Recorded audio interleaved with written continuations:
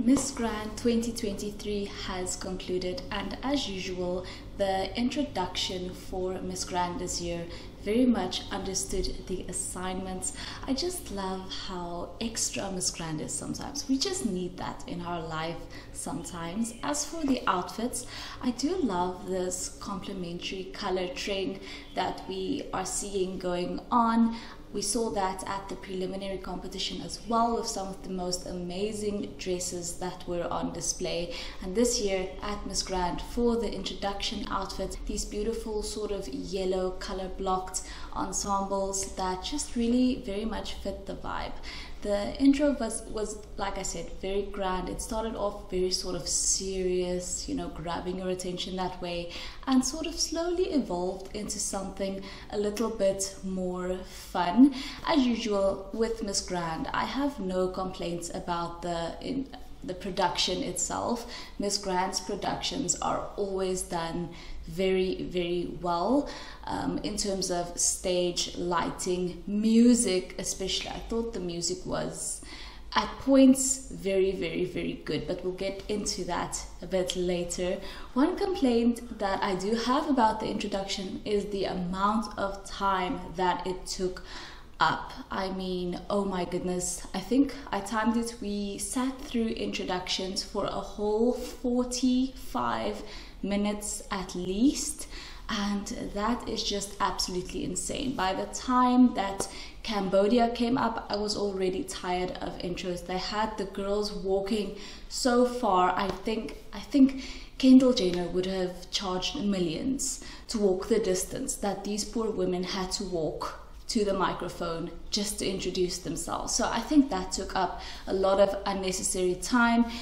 It made me feel very fatigued, and not to mention, for the whole 45 minutes they used the exact same song, which was banging in my head by the time we came to Vietnam. So that's just one thing that I had to complain about. But I must say, Ireland did something special with her intro. As per usual at Miss Grand, the girls are allowed to get very, very creative with everything that they do, and Ireland did perform a little sort of Irish dance, which I must give her dues for, because honestly my ankle would have checked out on the first hop. So that was very, very impressive. Last thing about the introductions, are we going to talk about the outgoing Miss Grand's singing? As is also usual for Miss Grand, there are some special awards to be handed out. So the award for national costume ended up going to Japan, Nigeria and Vietnam. So they all won national costume. And then Miss Grand also has the Power of the Year thing that they have, you know, country's Power of the Year, which is basically a popular vote. And the winner of the popular vote was Myanmar, which gave her automatic entry not only into the top 20 but also into the top 10 later on. So the top 20 actually ended up being Myanmar, who was the popular vote, the USA, who is honestly a strong fave of mine, has always been, and I just think that she was fabulous. Puerto Rico, and what's interesting about Puerto Rico is that she actually beat the USA earlier this year when they both competed for Puerto Rico's title, but then the USA went on to go to the USA and win USA's grand title. Then we have Nigeria, Czech Republic also made the top 20, Indonesia, Honduras, Laos, Dominican Republic, Colombia, India, Ukraine, Thailand, Peru, Angola, the Netherlands, Uzbekistan, France, Spain and Vietnam. Overall, I think I ended up getting like 13 out of 20 of the top 20 correct, but the shocking non-placements for me definitely was Venezuela and the Philippines. And yes, the Philippines was a huge shocking non-placement, but there were also some stories that the Philippines' mother was telling people that she would rather go to Miss Universe anyway, but that's just a rumor, that's just a story. Pleasant surprises in the top 20 for me obviously had to include Angola and Nigeria. I was very pleased to see that there are 2 African countries in the top 20, and I thought that they were both equally deserving. For the swimsuit competition, the girls were wearing these bright pink bikinis, which I thought were just so fun. Equally fun was the music chosen for the swimsuit competition. It definitely felt like I was in a nightclub in the late 2000s. It really was giving. There were some stairs added to the stage just for some extra effect, but honestly the stairs were looking a bit cheap because they were like just these basic stage stairs, no decoration, nothing. So I would have liked for the stairs to be a bit more grand, honestly, because they did become a major feature of the competition this year. As for the swimsuit performances themselves, I have a few notes on a couple of girls. France, honestly, I don't know how she made the top 20 because her swimsuit performance, she was honestly walking like some sort of a hostage. Myanmar's knees were bended, so that did disappoint me a little bit. When it comes to Nigeria, of course, she was fabulous in my opinion. I think Nigeria really did deliver the face, the walk, everything, the attitude.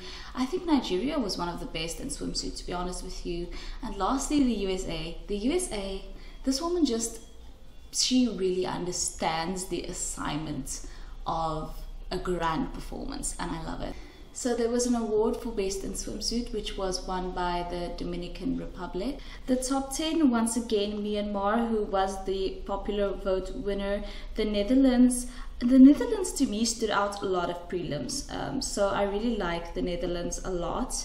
Then we had Angola, who I was very happy about, Colombia, Thailand, the USA, obviously, I love her, and Vietnam. And then they did this really shitty thing where they put like an ad break in the middle of announcing the top 10, which I think is just so strange.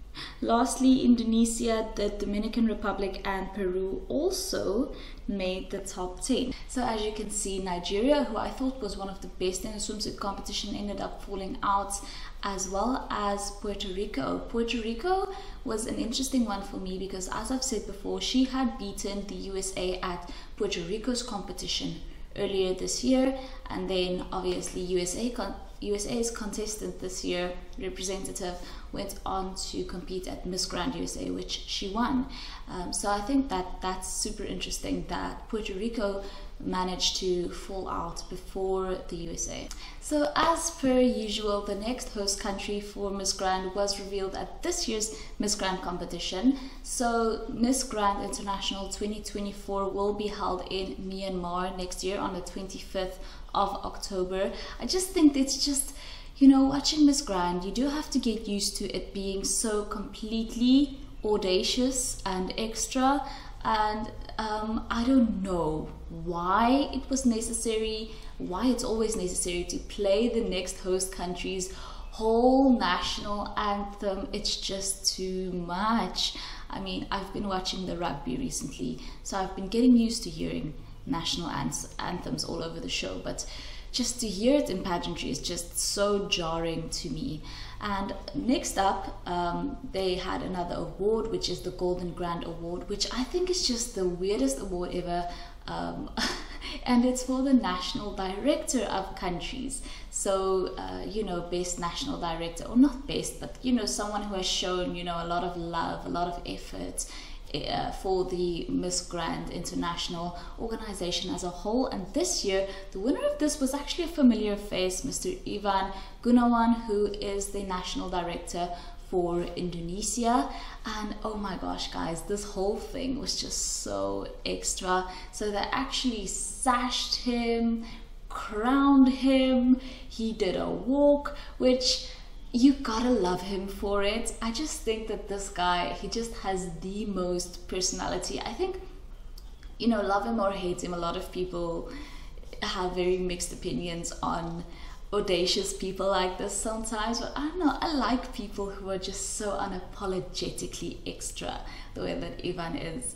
So a lot of people sort of were like, this is such a clown show, but for me, you know what, life is way too serious. We shouldn't take ourselves and life so seriously. So I think for me, the place I am in my life right now, Miss Grand couldn't have come at a better time, to be honest with you. But after all of this silliness, they actually got into something very, very serious, where this year's Miss Grand competition is very much focused on the recent conflict. Well, I shouldn't say recent because it has literally been going on forever, but the recent developments happening with the Israel-Hamas conflict. And yes, the rest of the pageant was very much sort of constructed around this conflict because, of course, Miss Grand International is against war and violence. That is their whole MO. So, as was also the case last year, the top 10 had to do anti-war statements, and I think that a lot of them were encouraged to base their statements around the current conflict in Israel. Angola, I thought, did pretty good. Colombia, to me, was also impactful. The Dominican Republic, she advocated for, you know, just talking things out. The Indonesia was, I'm not sure of the statement that she made, because she talked about the war between Israel and Palestine. I don't think that's correct, because technically Hamas isn't Palestine. Myanmar said peace is a choice, which I think I resonated with that a lot. The Netherlands did very well. She suggested something practical that we can all do in our lives, which of course is teaching our children, not teaching our children to be hateful, and teaching our children to, you know, have sympathy and empathy for everyone. Peru, I thought, was quite good as well. Thailand did okay. The USA, I got a lot of contrived emotion from the USA, which I didn't like. Felt very insincere at times, very inauthentic, like her tone of voice, very inauthentic. Vietnam, bit difficult to follow, but she seemed very sincere. After this, on this emotional note, we did have the final walk of Isabella Menin, who was Miss Grand International 2022. I thought that she looked very pretty. Her gown was very suitable for a final walk gown, and she was very emotional. One thing, right, with these pageants that don't necessarily have a network, a television network breathing down their necks, they just don't care about time. Isabella's speech was so long. It was so long, and it went on for so long. And I think that really pageants that don't have time restrictions on them should really start looking at imposing some upon themselves, because oh my goodness, it's just exhausting. The whole thing, guys, the whole Miss Grand International was 4 hours long. 4 hours long, and their ad breaks weren't even that long. It's just all of the time wasting with the intro, which was about an hour, and Isabella's speech. It's just too exhausting. I cannot do that again. This is why I love Miss Universe, because Miss Universe is so streamlined. It's just, you know what to expect, and I like that. For the evening gown competition, Angola, I thought her gown had stunning detail, but it was just too short in my opinion. Colombia, she was wearing a lovely color. It looked like a whole sunset. The Dominican Republic was so pretty. I really love it. Indonesia was freaking stunning. I mean, what a dress. Myanmar had a very prettily detailed yellow dress on. I thought, for the Netherlands, where did they find this woman? Because to me, she was just perfection. I really liked the dress. Peru was very pretty. Thailand, I don't like the top part of the dress. I didn't like that much. For the USA, oh my goodness, how glorious was she? Such a queen, such a goddess. I don't like the way that the USA spoke at her speech, but she just, everything else she does so perfectly. Lastly, Vietnam, she looked very beautiful and angelic in my opinion. So the top 5 ended up being Colombia. Honestly, I never need to see another cape again in my life. After this edition of Miss Grand International, everyone and their mother was wearing a cape and flinging it around on their gowns. Also in the top 5 was Peru, the USA, which I was very happy about because I do like her a lot, Myanmar, and lastly Vietnam. It's the host country, so sure, I'm not very surprised about Vietnam making it. Then it was time for the final Q&A for the top 5, and the final question basically came down to if you could speak to either the leader of Hamas or Israel, who would you speak to and what would you say?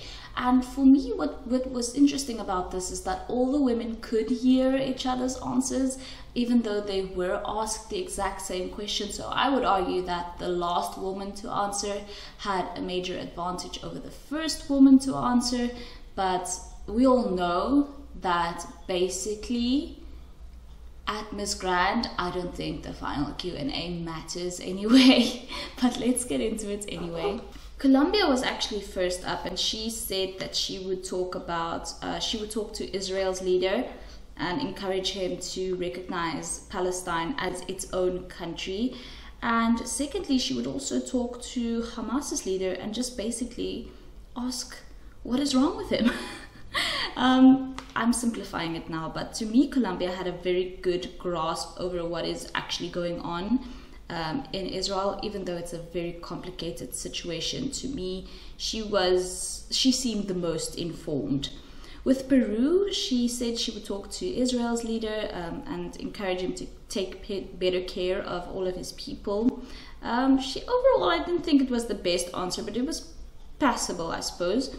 The USA chose both and encouraged them to talk it out. Then she said she would especially talk to the leader of Palestine, which Palestine wasn't an option. Hamas isn't Palestine, so yes, USA to me didn't have a very firm grasp over what was going on. Myanmar chose equally Israel and Palestine again. Again, you cannot talk to the president of Palestine.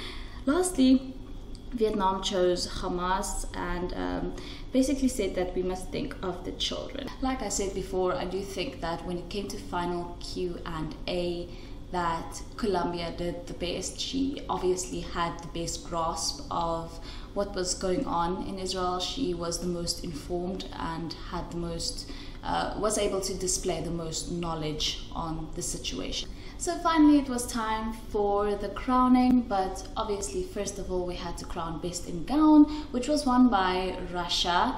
Russia, I don't know, I think it was based on prelims, but Russia to me in prelims wasn't nearly the best. I thought that what she did in prelims was a crime against humanity, adding that ugly cover-up to that beautiful dress, which was actually a bit too short anyway, but nonetheless, she did look lovely at the finals. However, I thought her gown at the finals was absolutely gorgeous. Then it was time to crown or acknowledge the Grand Voice winner. Grand Voice, guys. Imagine you enter a pageant and you are forced to compete in a mini, like, The Voice type of thing. Singing is not for everyone, but this was won by Ghana. Nonetheless, it must be one of the silliest things that the owner of Miss Grand International has ever come up with. The rest of the top 10, which didn't make it into the top 5, were all crowned the 5th runner-up, which, you know, of course, it's Miss Grand. Of course. What do you mean it doesn't make sense? Do you know what you're watching? Then there came the part that we actually care about, which was 4th runner-up, 3rd runner-up, etc. The 4th runner-up was Vietnam, which I wasn't surprised about.